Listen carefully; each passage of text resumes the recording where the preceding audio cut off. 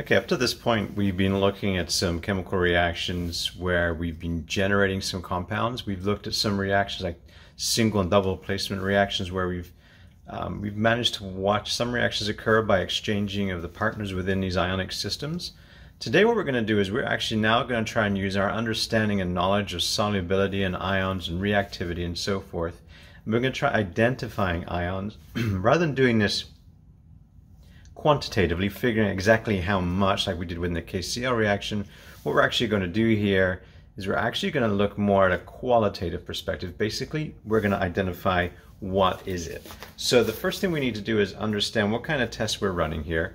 And we're going to be looking at what we call the silver nitrate test, which we already know from solubility. Silver nitrate tends to react with a lot of things to create precipitates. We're going to undertake a barium chloride test, which is somewhat related to that, but shows the presence of different ions. And then ultimately we're going to use organic solvents to help us understand the presence of halides and other related systems. And we're going to be using cyclohexane in this case. You can often use decane for that step, but we're going to use cyclohexane here. And so we're going to work through this lab. You should already have a table of the common ions, which are on the right here. Notice we have like sodium bromide, sodium chloride, sodium phosphate.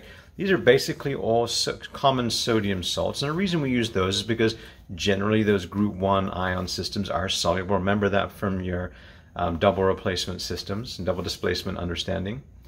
And then on the right here, on the left here, what we have is we actually have our main reactions that we're going to use for the testing: the silver nitrate, the hydrochloric acid, nitric acid, and so forth. So we have everything out that we need. And then on top of that, at the very back, what you can see the bigger bottle and the smaller one here. Those are two unknown systems. And once we have full data for all of these sodium ions, what we're then going to do, or sodium systems, I should say, what we're then going to do is determine what that anion is for those two unknown systems, so that we can at least show that we can qualitatively understand what these ions are based on a reactivity with a common set of reagents. So given that we are dealing with some kind of nasties here, we're dealing with silver nitrate, which we've talked about before, is toxic, can stain your hands. You've got 6-am hydrochloric acid and 6-am nitric acid. You've got chlorine water. I mean, all of those are toxic and corrosive and definitely don't want to get on your skin. So gloves, once again, the order of the day. I mean, as a general rule of thumb, that's what we would use anyway. What we're going to do now is we're going to focus in a little bit more on these test tubes. And then what we're going to do is we're going to set up a system. We're going to do one of these tests at a time. The first one we're going to run is going to be the silver nitrate test. So we're just going to pull the silver nitrate into view here. We're going to add approximately 2 mL of this to each of our test tubes. Since we're going to be comparing all of these sodium systems on the right here at the same time, we may as well just put the same 2 mL in every single test tube to start with, so that way we can just make this as efficient as possible. So we're going to use these dropping pipettes. About halfway up is about 2 mL. This doesn't have to be precise, but it would be good to have about the same amount for each one. So that's what we're going to try and do here. So the first thing we're going to do is we're just going to put silver nitrate in each of these systems.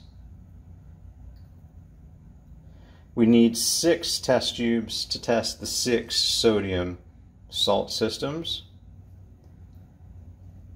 And then we need 2 which are at the back. We're going to use those for our 2 unknowns.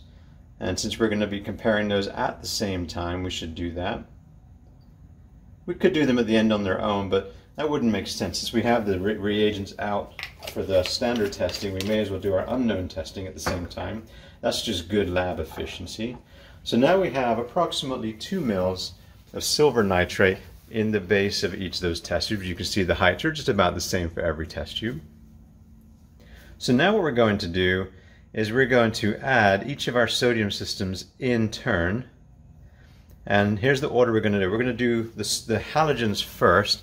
So we're going to do the bromide, the chloride, and the iodide. So we'll do those 3 first. And we're going to see what happens as we add each of those to our system. So we're going to make note of this. I'm just going to get a marker pen. So this first one is going to be labeled bromide, Br. to remind us this is sodium bromide. Then we're going to label the second one Cl for chloride. And the third one is going to be I for iodide. Let's do those first. So we're going to get a clean pipette for these. And we're going to add about 2 mL of the bromide to the bromide test tube. And what you can see there is as soon as I add that,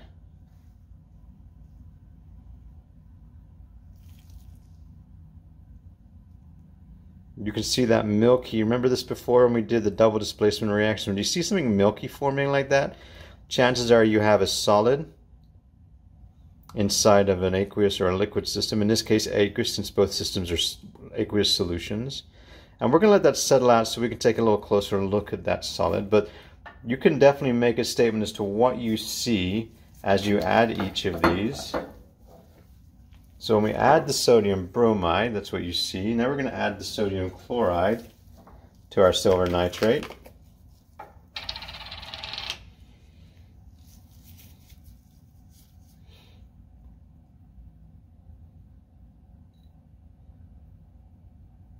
So you can see there, as soon as the first drop hits, it looks pretty similar to what you see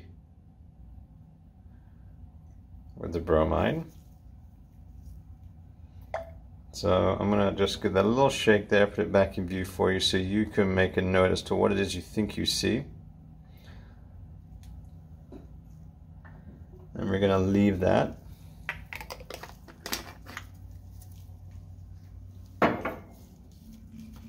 And then the last of the halogen systems we're going to add is the iodide.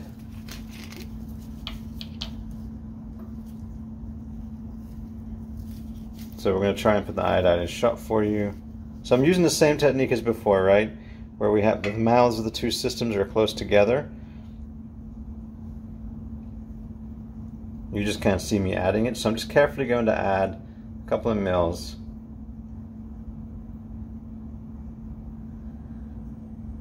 And again, you can make your observations to what you see here. I'm trying to add it slowly so you can kind of see things as they form and as they happen.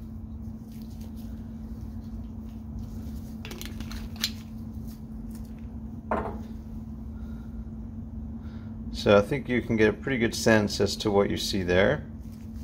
I'm going to give it a little shake here. I think you definitely get a clearer picture as to what is happening with that little shake.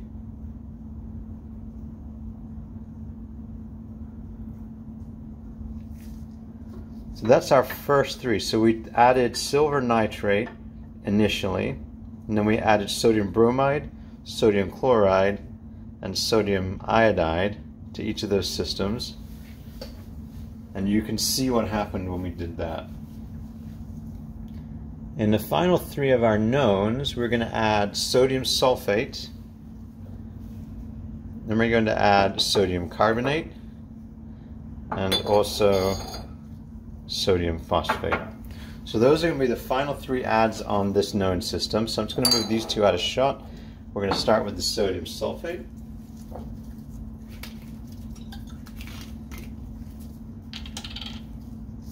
And we should probably, before we start doing this, we should probably label. So we're going to call this sulfate, so SO4, then the carbonate. And you should know these polyatomic ions by now. These are a really important part of the first course of chemistry that you take, especially high school and college level. Knowing those polyatomic ions will save you a ton of time down the road and will help you with a lot of these kinds of experiments. So we're going to take this sulfate now. We're going to add it to that initial silver nitrate that we had in there. So we're adding sodium sulfate here. Again, I'm going to add it slowly.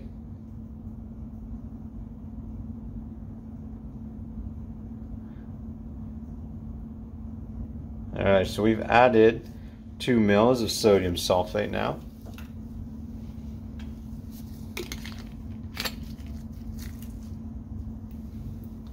And you can make your own observations. I'll give it like just a little shake here, just to see if that helps anything.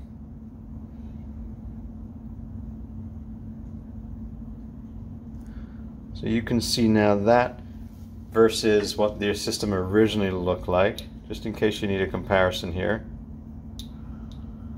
Okay.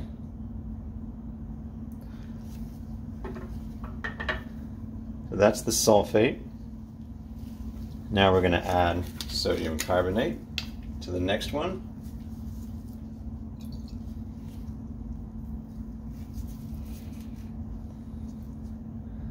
So that's the silver nitrate in the bottom of the test tube, and now I'm just going to carefully add 2 mils of the sodium carbonate.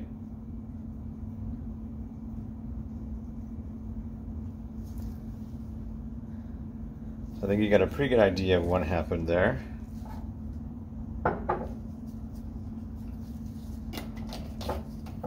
Alright, I'm just going to give it a little shake, just see if that makes things any more clear for you.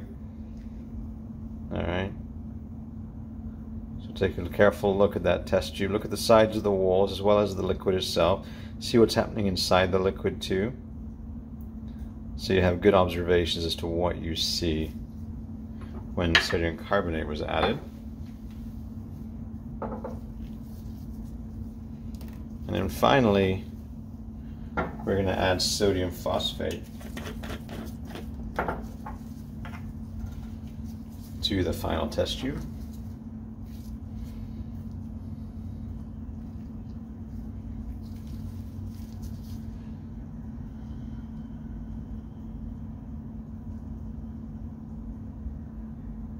I'm going to slowly add it again down the walls. So you should be able to make observations. Now when you're making your observations, be sure to make sure you're noting not just whether you see liquids, gases, solids, solutions, mixtures, nothing at all, but make sure you make note of colors too. Now if you see a distinct color being formed, you should definitely make a note of that, because that's very important in chemistry. And in this particular lab, you definitely are going to end up having to use color, or potentially having to use color, in order to determine the presence of specific ions that is dictated by color, of all things. So if you look at our first set of reactants here, what we have, we just bring that in just a little closer.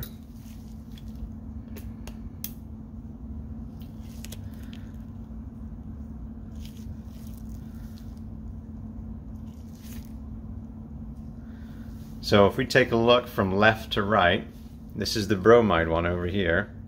So you can see there that clearly something has happened. Remember, make a note of what you see in terms of solid, liquid, gas, but also make a note of colors. You also might want to make a note of how much you see. So for example, if I compare the bromide to the sulfate, right? If you think that something is formed in that, you may want to talk about how much you see, right? If you look at the one on the right, the sulfate, clearly isn't as much in there as there is in the one on the left. So when you're making those observations, the other aspect of it is to sort of note approximate quantities. It doesn't have to be like there's 1.3 grams, but you might want to make a statement that there's a lot, or there's not much, or there's just a tiny amount, or so sort of go like a small, medium, large kind of scale and make a note of how much of what it is you see. When we look at the chlorine, or the sodium chloride system with silver nitrate, clearly there's something in there as well, so you might want to make a note of color and quantity as well as what you see. Again with the iodine one,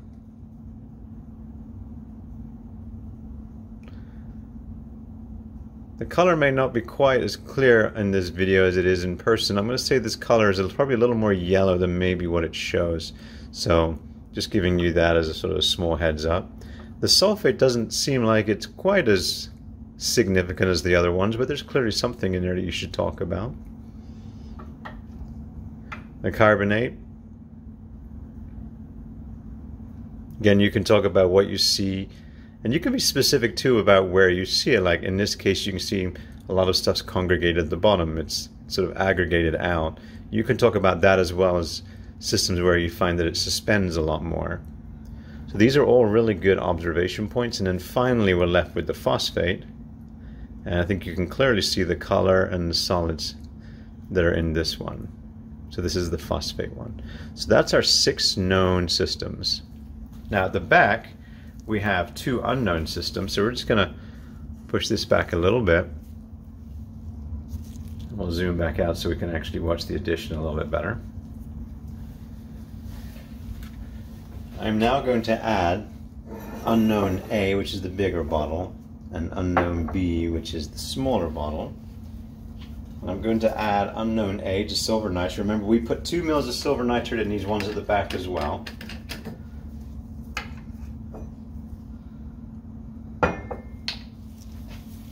And I'm going to add this in shot for you as well, so you can see what happens when we do the same thing here.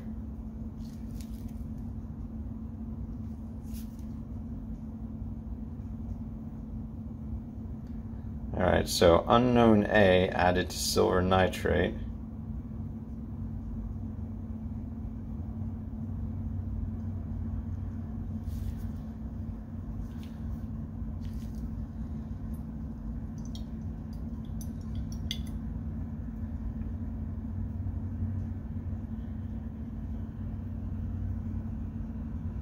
And that's what you see. So we want to really compare that against each of those systems and see if it matches any of them.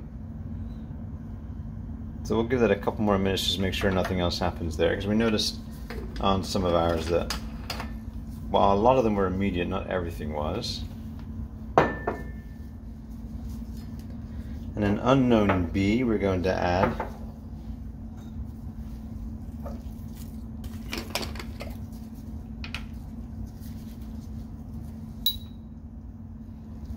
So silver nitrate, so this is our unknown B vial, test tube, sorry. We're going to add that carefully. And clearly when we add unknown B, something clearly happens. So you want to make a note of that for your unknown B. I'm going to give it just a little shake to see if anything pops up on the walls that we can talk about more. So if you look at that, you can see that there is clearly some things on the wall of the test tube.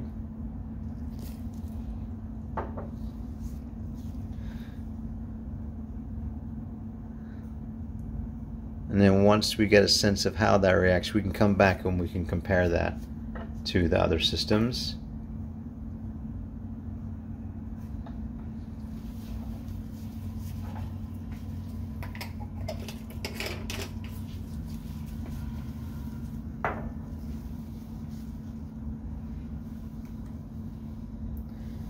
So let's look at unknown A. What we're going to do is we're going to zoom in so we can compare unknown A fairly capably with these other systems. So looking at it from left to right, clearly unknown A doesn't correspond to any of those first 3. It's a possibility it could correspond to the 4th one, but it looks a little more clear than that. But we can keep that in mind, that it could potentially be a sulfate anion in there. And clearly it doesn't match either the carbonate or the phosphate. So the anion in this system, if it corresponded to anything, most likely corresponds to the sulfate and not the other 5. There's clearly no significant comparison to those. Then if we take a look at unknown B, now you got to think about what it is you're looking at. You're looking at whether or not you see solid, liquid, or gas produced. You got to think about colors. You got to think about how it's suspended or settled out. So if I take the bromine and put it next to it, it's possible, right? I'm going to tell you that in person, the bromine one looks just a little more yellow. There's the chlorine one, which looks pretty close to, but again, in this case, the B looks just a hair more yellow. I think you can make your own judgment about the iodine one. If you compare it to the sulfate, compare it to the carbonate,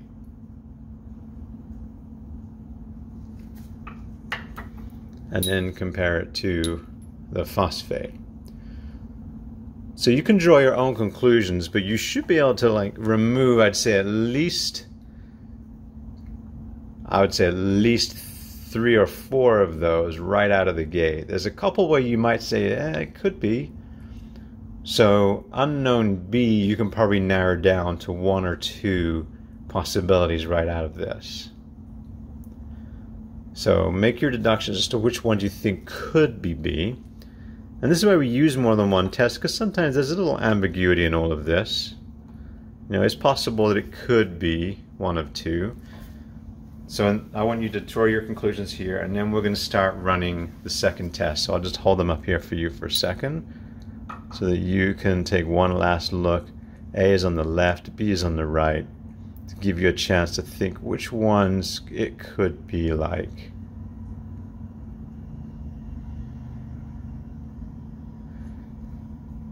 Then we're going to move on to our second test.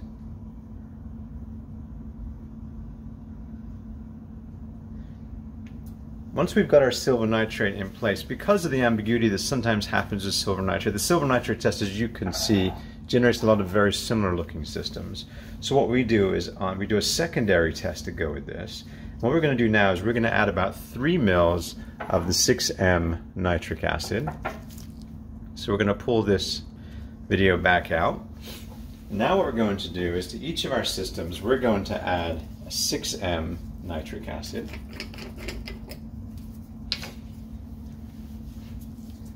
So the first thing I'm going to do is I'm going to take the bromide one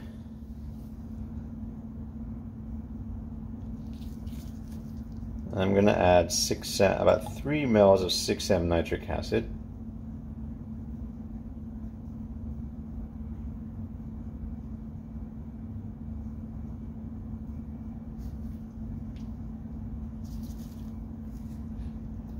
Give that just a little shake.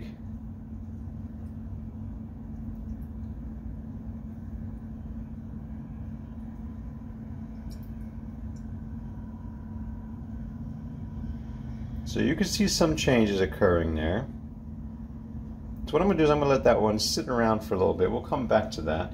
So we've added the 6M to the bromide. Now we're going to add it to the sodium chloride system.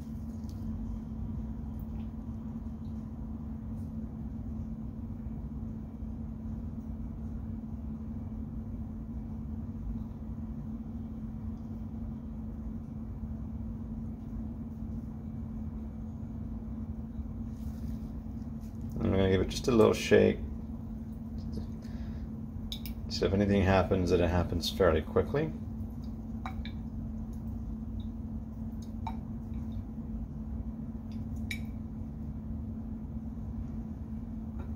So I'm sorry, as that, give that just a few seconds there, and you can kind of see what the initial reaction is. And we're going to come back and look at these in just a moment. We're just going to add the 6M to each of them.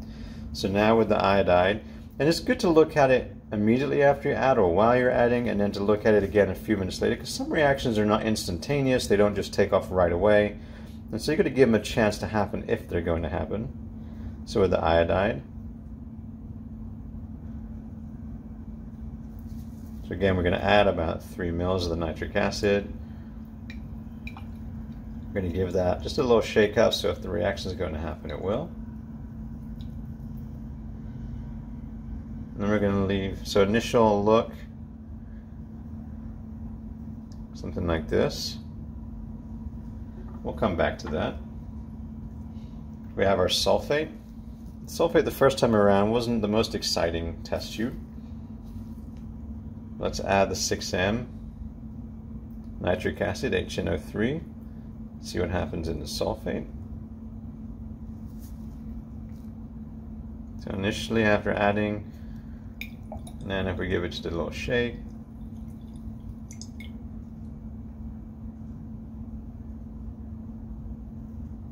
all right. Then with our carbonate, same again, 3 mils nitric acid. And I'm adding this fairly quickly because there are things in there. I'm trying to like stir it up a little bit as I add it. So So if you look at the nitric acid, this is kind of an interesting one. And you can probably hear that too. So looking at this now, you've got some observations you should definitely be making. So in the carbonate one, you've got some observations you should be taking. I'm going to give that just a little shake.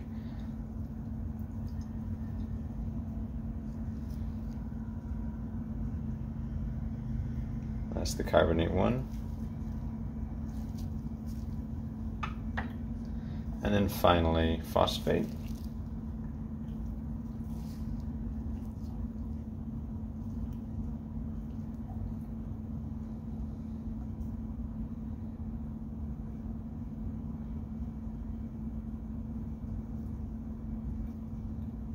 So we add the phosphate.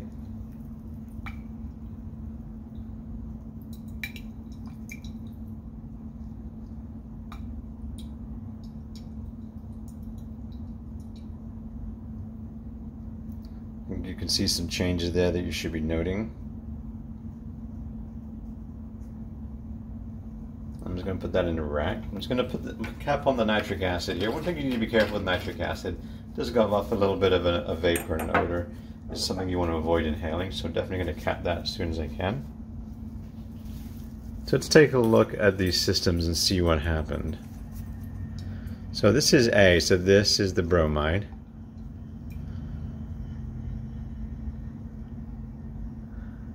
It definitely looks different.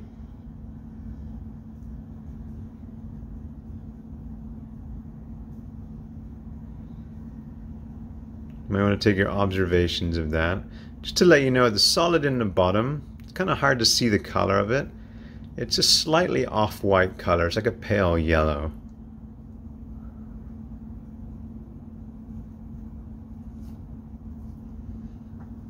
The chlorine kind of looks similar. And in the bottom, that solid is definitely a brighter white. You can probably almost see the difference between the two if I hold them next to each other, but on their own it might be hard to see the difference in that coloration. The iodine,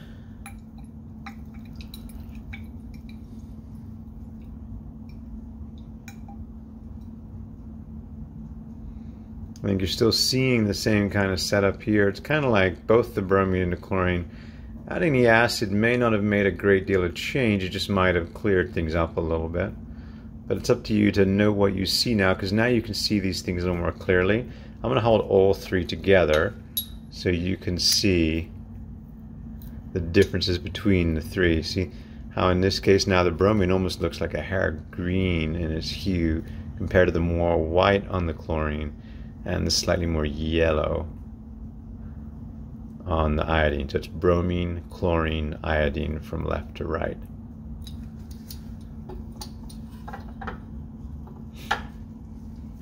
We look at our sulfate. You can make a note of any changes you feel you see there, if you see any. The carbonate now.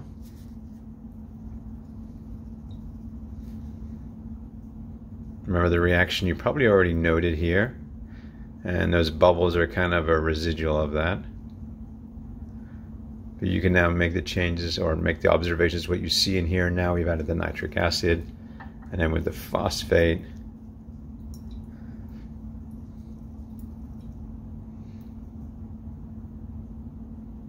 you're basically going to make a note of what you see in there right now. So now we understand what happens with our standard systems here, these sodium systems.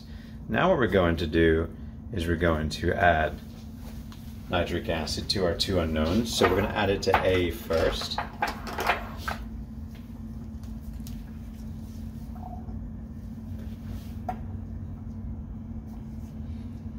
Let's make a note of this, sorry. So we're going to add this to A.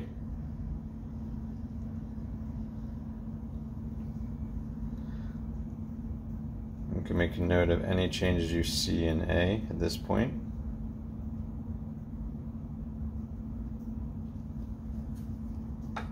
And then we're we're going to add it to B. Remember, unknown B looked like it could be one of a couple, so hopefully the nitric acid here will help us isolate which it really is. So hopefully you made a note of what it looked like initially, which ones it could have been. Now we're going to add this. And I think what's happening right now should be a dead giveaway as to which anion is probably in this system. So I would say at this point you should be able to identify unknown B's anion.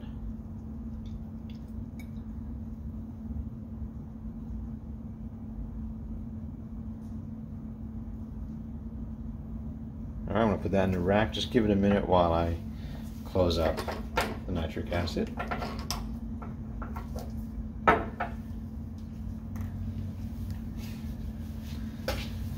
And then what we'll do is, once again, we'll compare our unknowns A and B to our known systems. And so if we look at these, take a good look at what these look like, and then look at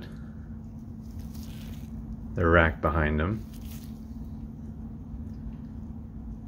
and think about which of these they look most like, or they reacted most like.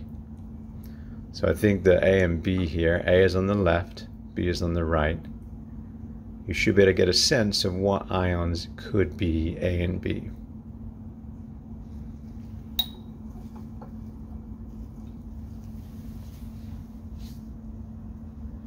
Alright, so at this point we're done with the silver nitrate followed by the nitric acid test. So what we're going to do is we're going to get a new rack of test tubes, and we are going to follow with a different test. We're going to use the barium chloride test. So let me just get a new rack of test tubes here. I'm just going to move them in. Here's one I prepared earlier.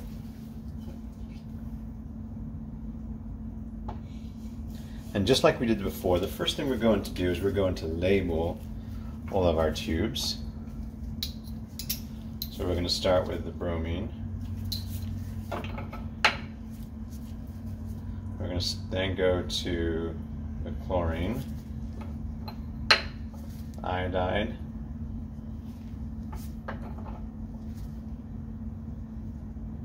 sulfate, carbonate, and phosphate. And of course we have two unknowns in the back that we're simply going to label A and B.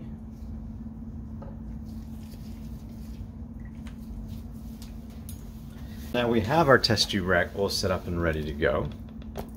We're simply going to add the barium chloride to the bottom of each one.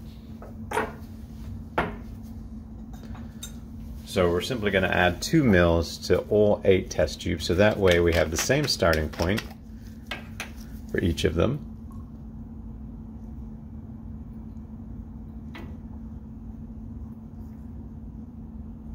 Notice how I keep the mouth of the jar close to the mouth of the test tube I'm going to put it in, so that way I'm less likely to drip barium chloride solution, in this case, all over the bench. I do my best not to touch the side of the test tube, but occasionally it can't be avoided.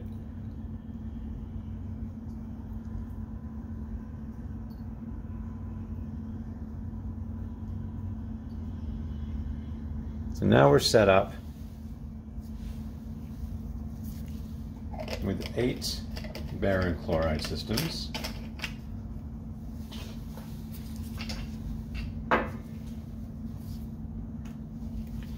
And we're now going to work our way through adding each of the sodium salts. So we're going to start with the sodium bromide like we did before.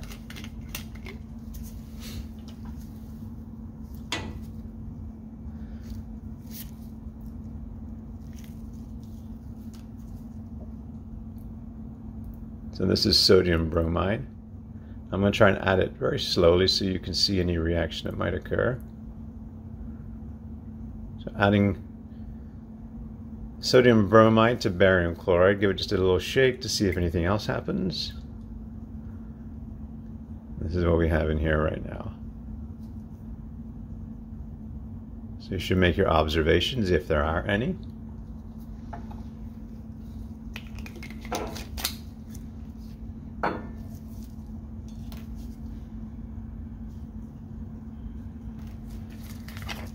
We're going to add the sodium chloride.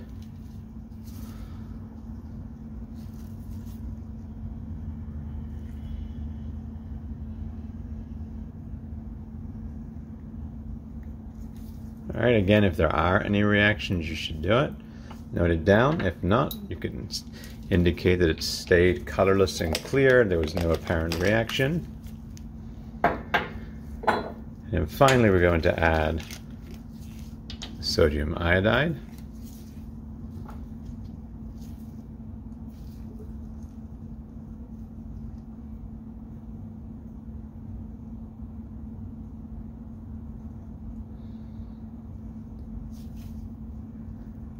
All right, again, make any note of any reactions.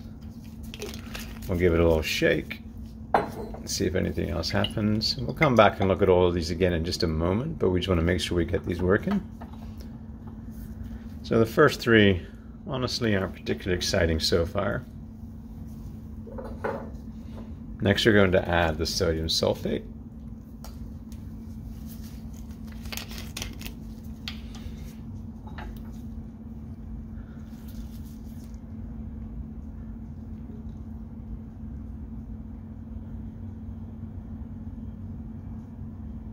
All right, so the sodium sulfate, this is with barium chloride, remember. Give it a shake to see if that helps add any clarity to it. I'm going to leave the sulfate to sit for a little bit, but you should be making note of what you saw happen when that was added. And then finally, we have the sodium carbonate. Well, not quite finally, we still have the phosphate to go. So here's our carbonate.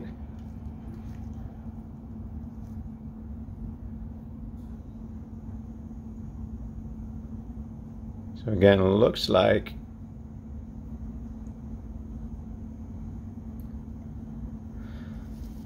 something seems to be happening, so definitely worth making a note.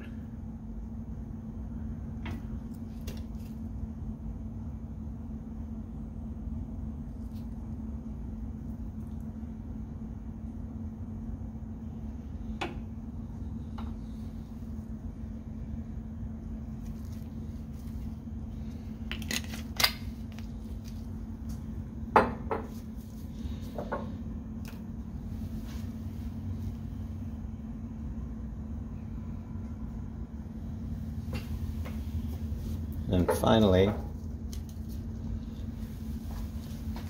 going to add the sodium phosphate to our barium chloride.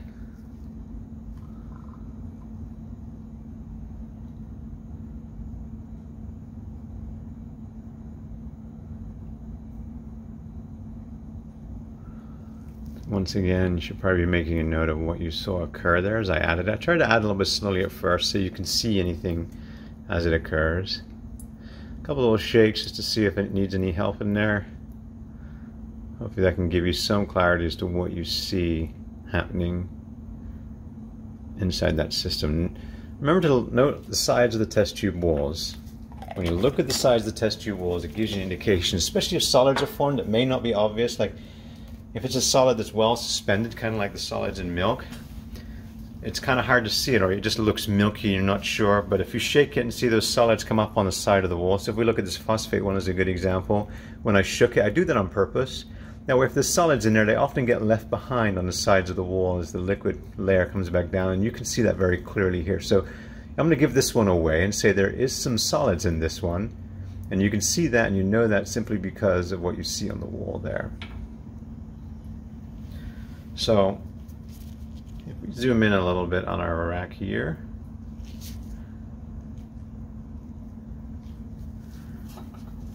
we can clearly see the bromine, the chlorine, and the iodine all together.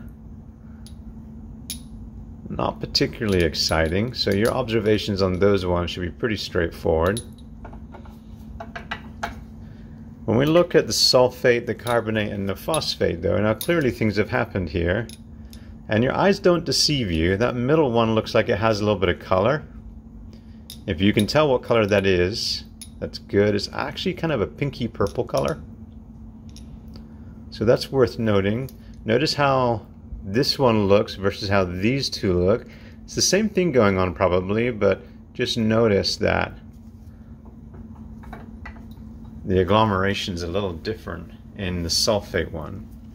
So now we have our 6 standards that we worked with the barium chloride. Now what we're going to do is we're going to take our 2 unknowns and we're going to add them to the same system. So we're going to take our unknown A and we're going to add it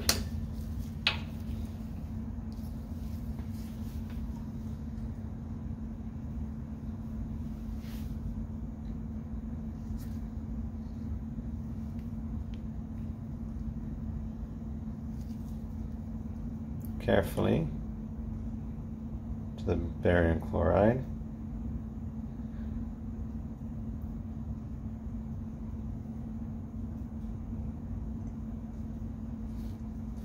So adding our unknown A to barium chloride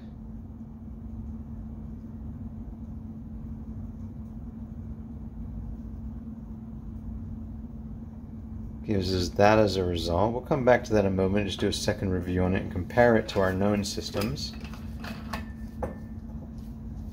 Then we're going to take our second unknown, unknown B. We're going to add that to the barium chloride.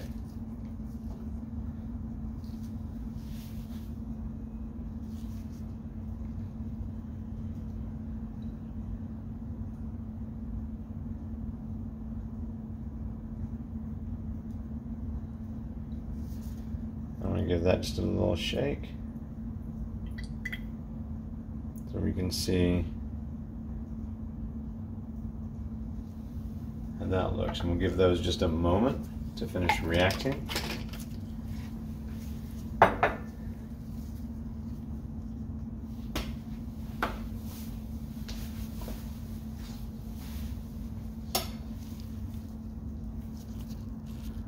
We'll zoom in just a little bit so we can get a better look at this. So now you can probably see the coloration over here just a little better.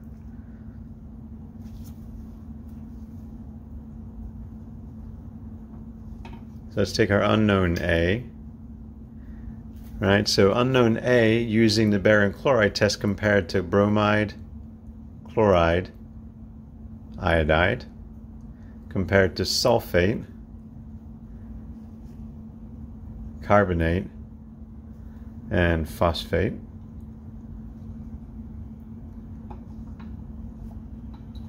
And then our unknown B compared to bromide, chloride, iodide, and then compared to sulfate, carbonate, and phosphate. We probably already know B, so you can probably already pick that one out. A, starting to settle out pretty well right now. So, I think obviously it's similar to one of these 3.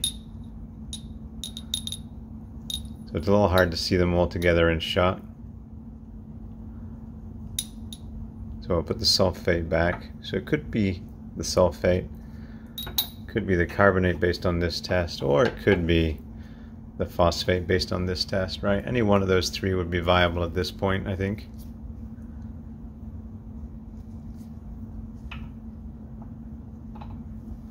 But remember, we're not going to rely on just one test. We've already done the test with the silver nitrate and the nitric acid. So that's actually 2 levels of test. And then we've now got a 3rd level of test using the barium chloride. So between the 3 now, we should be able to start narrowing down what our 2 unknown anions are in those 2 systems, A and B.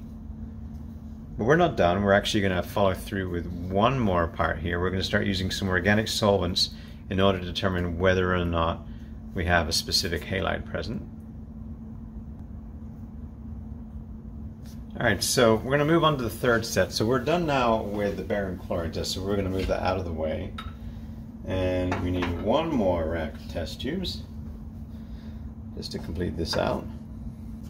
And just like we did before, we're actually just going to add, this time we're going to do it backwards as it were. We're going to add each of our solutions in first. First thing we need to do is label all of these test tubes, so that's what we're going to do first.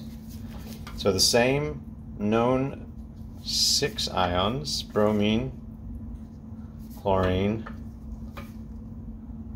iodine, iodide technically, and we've got our sulfate, our carbonate, and then we have our phosphate, and then we have solutions A and B at the back. So now what we're going to do is we're simply going to add 2 mils of each of our known ions to the front 6, so the bromide first.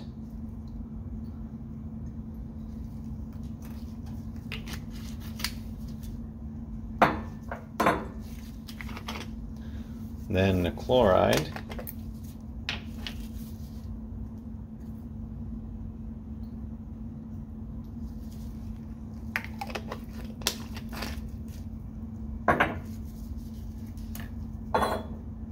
And we're going to add our iodide.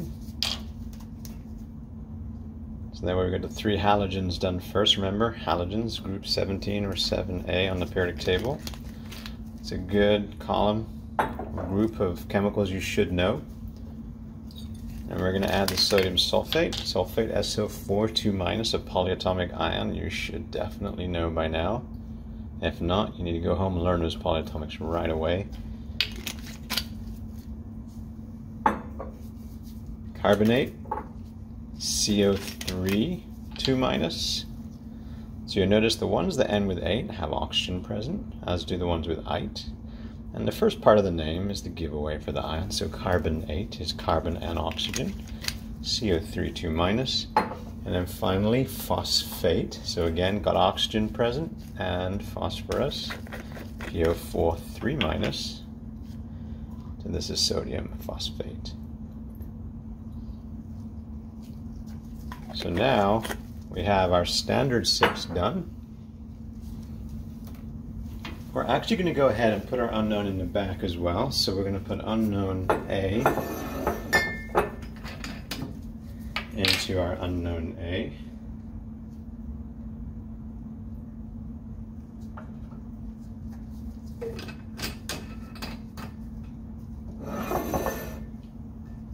And of course, unknown B will go into B.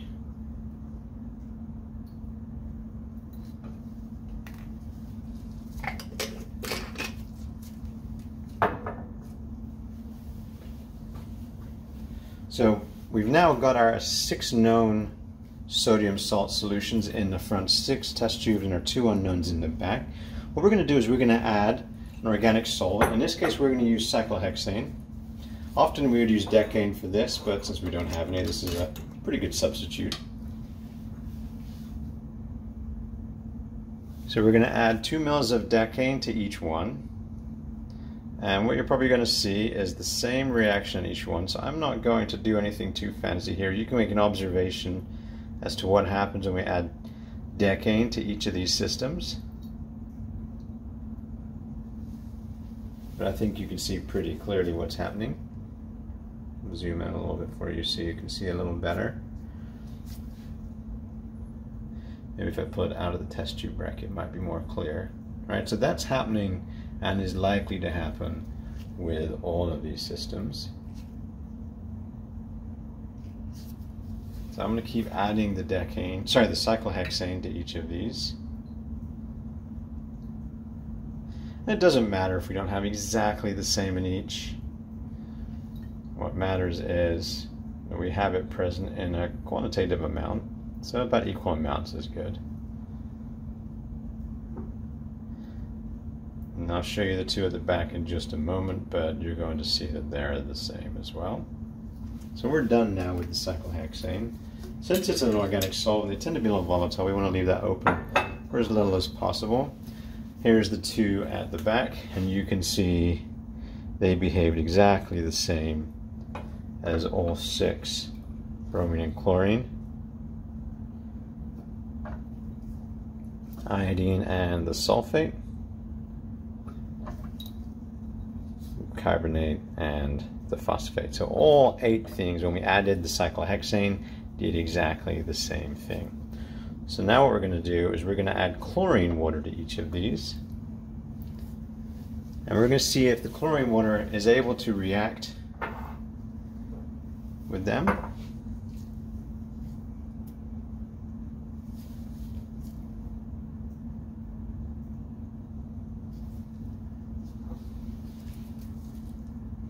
Now, chlorine water you definitely want to be careful with. You can get a little pressure buildup, and initially you might have a little bit of chlorine in the headspace above the liquid. So you want to keep it far away from your body, preferably in an active hood like this one. Then what we're going to do is we're going to add, so we're going to zoom in a little bit on here. And we're going to add the chlorine water to the bromine system. And we'll see if anything happens.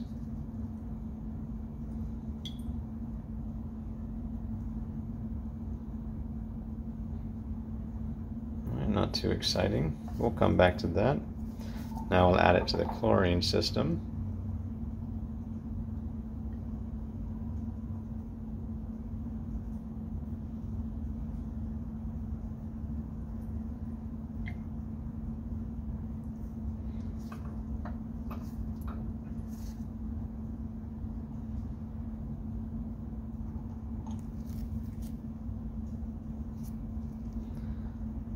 We'll add it to the iodine system.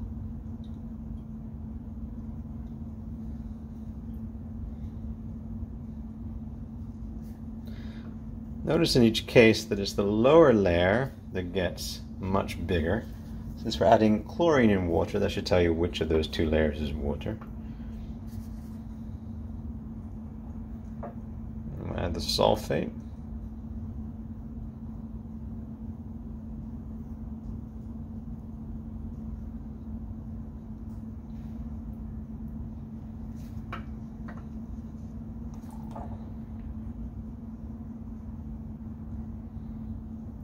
And the carbonate.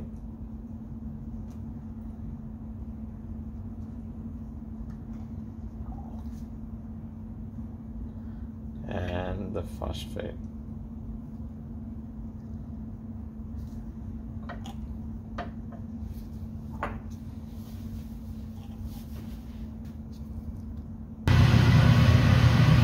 So the chlorine water didn't work quite as well to start with, so we've just added just a bit more to it. Now we can see a bit more clearly. With added a bit more chlorine water, you can see with the bromine one, which is the first one, it's a little hard to see with this. There's actually a little coloration here. It's like a little, if you put a white cap behind it, you might be able to see the color of it a little better. See, it's colorless in that upper layer.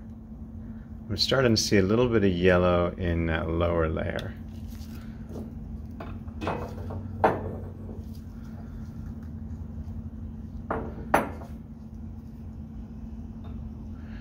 When we add it to the chlorine one,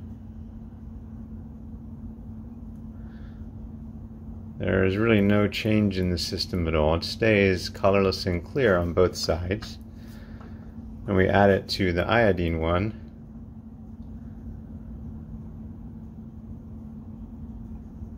you're going to see there's a distinct color change in that aqueous layer. So when you add the chlorine water to the 3 halogen systems, the chlorine one seems to stay pretty consistent. So it's bromine on the left, so you can just sort of make out that slightly colored hue to it. It's colorless in the middle with the chlorine, and then the iodine is obviously a much deeper color. So in terms of how much color, it seems like as you go down the halogens, chlorine, bromine, iodine, you get an increase in the depth of that color. So we're going to put the chlorine water off to the side because we've already noted it's pretty corrosive stuff, so we don't want to leave that out in the open. But we're now going to add it to the other three.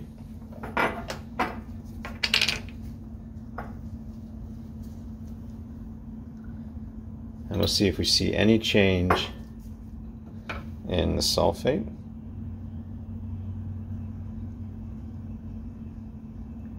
It's hard to see, there's just maybe a slight change in hue, but it looks pretty much the same with the sulfate, with the carbonate.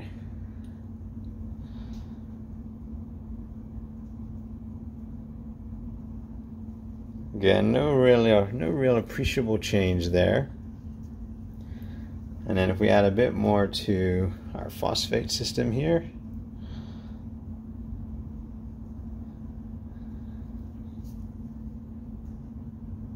don't see any appreciable change there either. So the chlorine water decane is particularly useful when you're trying to separate the halogens. If you've noticed so far, the three halogen systems, bromine, chlorine, iodine, have behaved kind of as a group.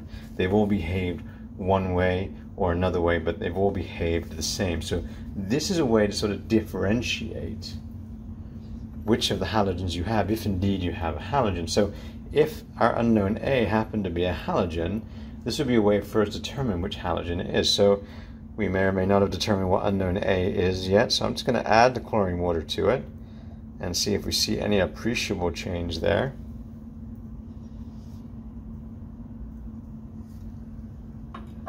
And then we're going to do the same to B.